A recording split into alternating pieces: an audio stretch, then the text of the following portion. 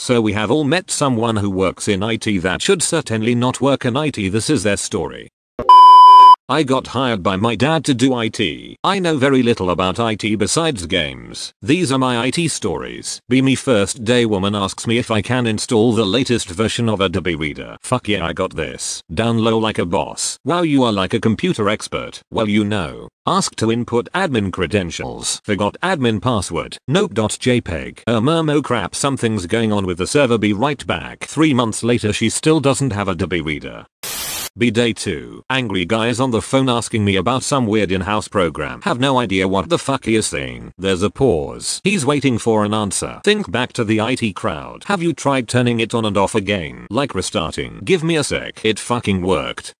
Be day 3. Hot sales rep comes in with laptop issues. She's 9 out of 10 cougar. All flirty with me. Tells me she needs something updated. Can only hear her boobs. Her laptop smells like strawberry. Download Adobe Reader for her and hand it back. Day 4. Figure out how to turn off the servers. When people start asking me for help, go into server room. Turn off servers. Come out oblivious and start downloading Adobe Reader. Eventually people start screaming, the site's down, the site's down. I'm on it. Run back to the server room, play Hotline Miami in the back for a few hours. Turn servers back on near end of day. Come out of server room. Wipe brow from face. I did it. People are singing my praises saying I saved the day. Really just saved the girlfriend and Hotline Miami. Day 5. Run into cougar at coffee machine. Ask her how things are going. Just a general statement. Instantly thinks I am talking about shop. Starts telling me all the shit wrong with her computer. She doesn't see me as a human. She sees me as IT. Tell her to drop off her laptop. She does. I upgrade her Internet Explorer. Download Adobe Reader. Restart the machine. Everything fucking working. Run it back to her. Fix my hair. Check my breath. Act like I saved the day. She's in her office on the phone. She motions to put on her desk. I do. Kind of linger. Is that everything, hun? Leave here her say, oh it was just IT. Just IT. That's all I am now. Day 6. Really bored. Decide to download a Game Boy emulator and play Pokemon. The web filter's blocking it, so I turn off the whole thing. I don't just whitelist it, I turn it all off. Get emulator site, but now I need to turn off the antivirus. Use the admin, which I now know to it. End up turning off the whole antivirus settings on the server. Download my emulator and ROM. Play my game. Guy comes into my office. I think I caught a virus. By the time I am facing Misty, 4 people have viruses. Day 7. Same guy that was yelling at me day 2 is yelling at me. He can't remotely log in just as I am about to leave to go home. Try turning it off, then on again, then call me back. Go home. Day 8. Guy calls from day 7, calls back. He is pissed. Tells me he lost a client because of my stupidity. Shit happens, man. I lost to Team Rocket like 10 minutes ago. What the fuck are you talking about? Click. Day 9. One of the printers is out of toner. Some fat guy tells me to change it. It's a toner, man, can't you change it? I'm working on this huge issue with the server. Was really downloading Steam. It will take a second. God, I have much more important stuff to do. That's why you are here. Sigh and go do it. Can't figure out how to fucking open fucking cartridge door. Start hitting it like they do in Zoolander. Tell the poor mentally challenged guy in the mailroom I have a special job for him. He has to hide the magic egg in the chest of Hewlett Packard. Go back to my server business. Half an hour later the fat guy comes into my office. What the fuck did you do to the printer? Changed the toner. He just starts shaking his head and muttering shit. We walk over to it. The mailroom guy jammed the cartridge in the wrong way and actually lodged it in there, so half of it was sticking out. The door can't even close. There's black handprints all over the printer too. Can feel the guy judging me, so I spew bullshit. Looks to be a problem with the network. The printer was down for over a month before I figured out we have a printer guy on call. Day 10. Have to set up projector in the boardroom. Can't find a Thunderbolt HDMI cable to hook it up, too lazy to go to the store. Don't even have a corporate card either. Tell the people needing the projector there's a compatibility issue with MacBooks. They use some guy's Dell book. The files from the Mac end up not running on the Dell book. Call me in mid-meeting. All these business people staring at me as I am randomly clicking folders as fast as possible to look like I am pro. Download Adobe Reader. Double click files. Works. Thanks, Anon, you saved the day. Day 11. There's a new hire. No one fucking told me anything. Get screamed at that there's no computer for this person. Going back to see if we have any spares. There's a few, but there's also some really old PCs from like the early 90s. Boot it up. Works. Set up new person. Everything lags. You open Adobe Reader. Massive fucking lag. Send out computer. It's the best we got on short notice. Get like 40 SharePoint tickets the first day from that person. He's a real stickler for help. He ends up quitting the very next week saying he can't work under these conditions. Day 12. Someone's computer crashed. Fuck. Set up computer. Remember something about profiles being saved on the network. Go back to the server room. Look at the server rack like a total idiot as I try and figure out in my head how this works. Tell the guy all his data is lost and there's nothing I can do about it. Boo boo, but my project. I have to present that to the board on Friday. Gone man, it's gone. Play sim theme park the rest of the day. Day 13. Roll up to work an hour late. Whole office is in chaos. Fall of Rome.jpg. He's here. Go into my office, open up mail. Dozens of emails like, hey, there's something wrong with the server, I can't log into. Any idea why the site is down?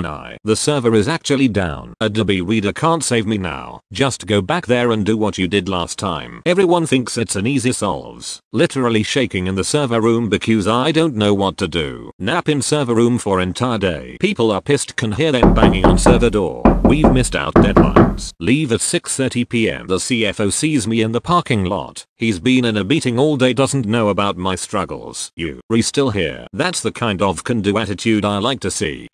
Day 14. Server is still down. My dad's asking questions. Everyone is pissed. Take my early lunch. Overhear some guys at the restaurant talking about buying a new modem for the office. Hey, sorry to bother you during your lunch, but would either of you happen to be in IT? Before either of them could read me the riot act and tell me something like, how the fuck dare I? I'm in IT too. I show them my hand that I scratched up crawling wires on the floor. They nod. What would you try doing if your server is completely fucked? Have you tried restarting it? I go back and restart the physical machine, it fucking works. Day 15. Hot cougar walks by office looking distressed. Everything okay? Oh good, I can't log into my emails, can you please help please? I got you. Get her laptop. Reinstall Microsoft Office, Outlook works again. Poke through her emails to make sure things are working. Send a test file. Read the title of her latest emails. Divorce. Hand back her laptop. Looks like it's working now. Thanks. Everything okay? Well, this is fucking it. Tell me your sob stories, cougar woman, and then it's on. My mouse is acting a bit funny, can I get a new one?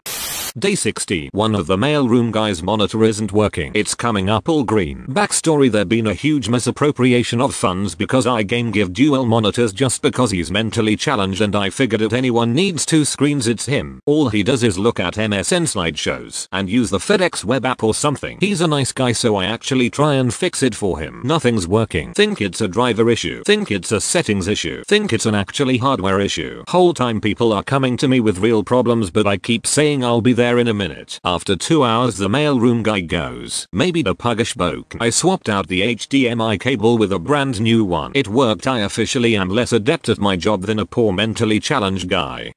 Day 70. Nice old woman who talks to me about sports tells me her keyboard is shit. She's oldest person in the office by far. Old as dirt. Tell her I have just the thing. Go in the back and unbox a brand new keyboard meant for programmers. Bring it to the old woman. You're such a helpful young man. Reach down awkwardly to plug in the new keyboard. Get back up and dust pants off. Old lady looks like she's having a heart attack. Look at the screen, it's fucking blank. On my way back up my feet hit the power button. She lost 3 hours of work. 3 hours that old woman will never see again.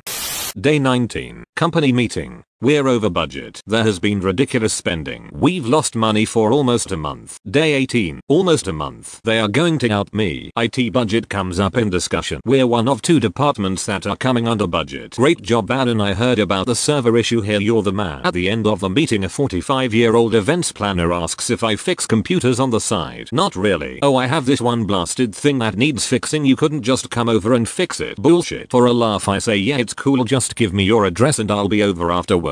Not sure if I'm getting sex by condoms. She's not even hot. 6 out of 10 tops. Not even going to like. Last call kind of hot. Arrive at her house. Ring the doorbell while standing all suave leaning up against the door. Her husband answers the door. Show me the computer, install latest version of Adobe Reader. Get $20. Go home. Day 90. Some guy crashes a program, so I have to re-input the settings. Go onto his cubicle mate's computer. Check settings. 2 hours later, you wrecked my computer. I want my fucking computer back exactly how it was. I don't know what you did, but something's off. My USB drive is buzzing. What the fuck? I didn't do shit to your computer. I checked a program you open 20 times a day. Super pissed, so I go back into the server room and Clay Thomas was alone. Here, knock on server room door. It's the cubicle mate. Hey, thanks for fixing it. Fixing what? The USB drive. I didn't do shit, lol. Oh yeah, don't mention it.